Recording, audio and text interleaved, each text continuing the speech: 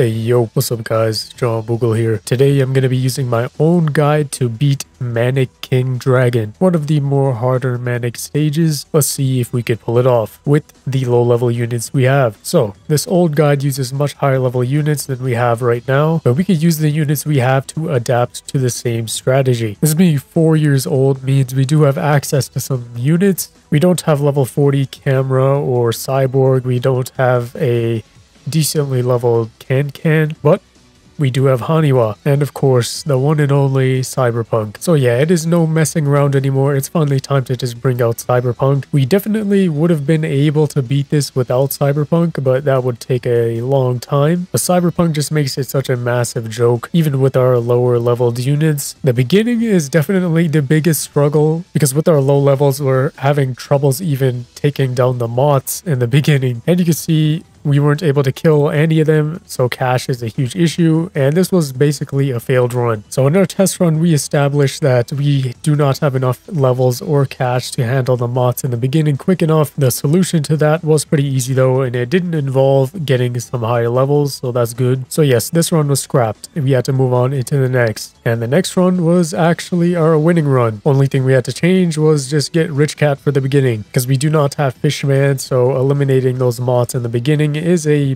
pretty big issue with the limited cash, but with Rich Cat we can do it pretty easily, and we can just start the brainless Cyberpunk stacking. We won't even need to do our A Bahamut cycles properly, because Cyberpunk is perfectly suited for the job to just sit back and take control of everything. You'll still see how much we struggle with the mods in the beginning here though. Like the old guide mentioned in the Cyberpunk strategy, you want to get Cyberpunk out on the field as quick as possible, so that means you have to kill the mods quick.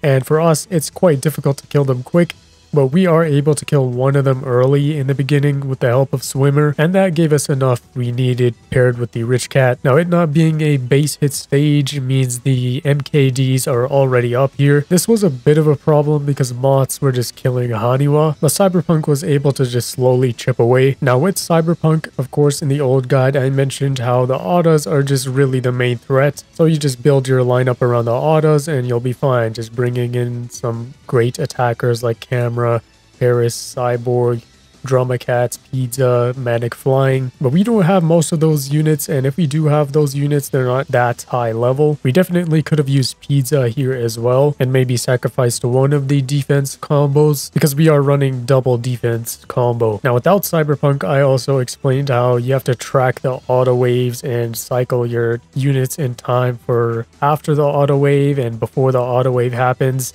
I go into detail about this in the Crazed Dragon Redux guide, because it's practically the same stage but just boosted. I also did mention in that guide, if you have Hacker or Cyberpunk, all of that becomes irrelevant, and yeah, it just becomes brain dead. Just spam for the auto waves and stack Cyberpunk. Haniwa does make this a lot simpler though, especially for handling those auto waves with such low level units compared to what you should have, because at this point you should really boost your cameraman and your can as well. But with Haniwa, we're able to compensate with the lower levels because we could hold a little bit of more ground and stack up against those auto waves much easier. We also could have used Courier here as well, but I mean, Cyberpunk is really enough. We did actually go back and beat the stage without Cyberpunk as well to collect some footage for the future. So it's not like this was not beatable without Cyberpunk. Cyberpunk just makes it that much easier. It's just a must use. Cyberpunk is basically our Uber for this stage, because we don't have to worry about these trash A Bahamut cycles like this. When Cyberpunk can just sit back and just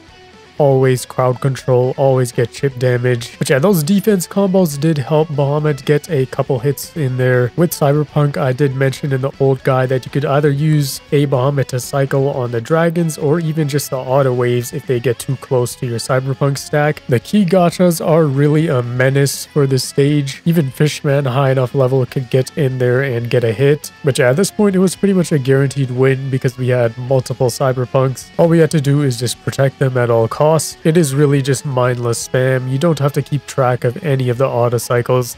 You just wait till the autos are right in front of you and you just say, oh, it's auto wave, Let's just spam attackers, wipe them out, and continue on with our day. You'll see later that I was surprised to see at level 20, Manic Eraser was able to get right in front of the MKDs with the double defense combo. So yes, we got that OP Manic Eraser chip damage. You already know. One of these days, I will get that damage knockback with the Manic Eraser on a stack. I don't remember if it's already happened from the hundreds of times I've done this stage before, but if it hasn't, it definitely will soon. But yeah, right there, you can see Manic Eraser is able to just get up right there and tank hits with no issue. Cyberpunk there got the damage knockback. Would have been very funny if Manic Eraser got it there, but we never know how close we are to that. But yeah, this just shows just how brain dead this is with Cyberpunk, just repeating the same thing over, just mindless spam. You don't even need any of the slow talents. That is just extreme overkill. The only talents we have on this account right now is Can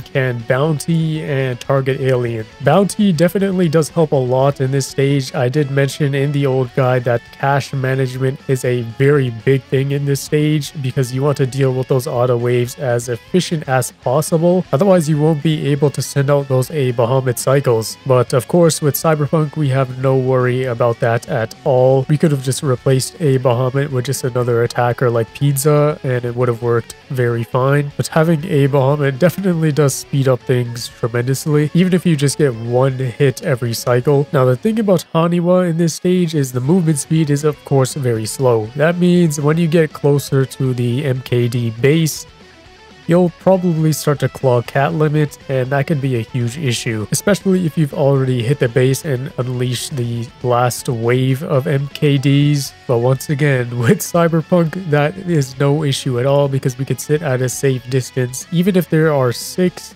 Manic King Dragons stacked up, we could just sit at a safe distance and snipe the base away. In the guide, I mentioned how if you don't have Cyberpunk or not using Cyberpunk, you have to definitely save A Bahamut for when you hit the base. Otherwise, you're gonna get screwed over. You're gonna have to deal with another wave of Manic King Dragons all over again. If you manage to get A Bahamut locked onto the base, it will definitely kill the base even with the dragons stacked up behind it. And that is essentially half of the cheese strategy. Just letting Bahamut get knocked back so it does that rebound attack. But with Cyberpunk here, we won't have to worry about all of that. That is if we are able to defend our Cyberpunk stack. You'll see that it does get pretty close at some points, like on this auto wave. We are getting the slow procs on the autos with Cyberpunk, but they do push through very slowly and they get pretty close because our attackers are not that high leveled. It takes a while to take out an auto wave of this boost magnitude, and in a stage like this where the auto waves get progressively more pressuring, you will slowly get pushed back if you don't have high enough levels or a DPS stack to match the output of autos. They really are the main threat of the stage for sure. MKD in the back is just there supporting them. Haniwa is definitely making a huge difference, but at level 30 it's still not comfortably making that wall. Keep in mind we are using double defense combos on this run here. But yeah, on an instance like that, you'll see Can double bounty is definitely extremely helpful for this stage. Otherwise, we wouldn't be able to A Bahamut cycle. In the no Cyberpunk run that we did, it was definitely the crucial part. I'm pretty sure it was this wave where it got real close to our Cyberpunks being in danger. You'll see even with Haniwa and double defense combo, they are able to push through. Now, you could always desync Cyberpunk and just make sure nothing gets through, but there's not really a need for that because we have our attackers to handle the auto waves. But it did get pretty close over here. Cyberpunk's survive talent is actually great for a situation like this because if your Cyberpunks do get hit, they could reposition and have that survive as if Cyberpunk talents weren't broken enough, but even without them, we're able to pull it off here. Yeah, this is just basically Cyberpunk glazing for the entire runtime here. We could have done this on Manic Flying as well, and Manic Eraser, and Mohawk, etc. But I think this is the perfect stage to display Cyberpunk's value. But of course, it's not all Cyberpunk. We did have to have some attackers to back up Cyberpunk. Of course, Haniwa was a big thing as well. And yeah, you'll see there, this is the last hit and it's over. We can speed it up here a bit because even with no A Bahamut, if we hit the base, we're perfectly fine. We have multiple Cyberpunks stacked up, and that's basically how this run ended. We beat it on this first attempt here after figuring out we absolutely needed Rich Cat for the beginning because our swimmer was too low level to handle the mods in the beginning, so we couldn't get cash quick enough to get our first Cyberpunk out. And even then, we still struggled in the beginning taking out the mods. We had to slowly chip them down with Cyberpunk. But yeah, hey Bahamut's on the base and it's over. And there it is. Manic King Dragon obtained. Was definitely a walk in the park with Cyberpunk. We now only have one Manic left to obtain, and that is of course Manic Jam. I still have yet to upload the videos for Manic Mohawk and Dark and Legs, but those will be coming soon. But MKD is there. But yeah, that's it. Drop a like if you enjoyed this video. Subscribe if you're new.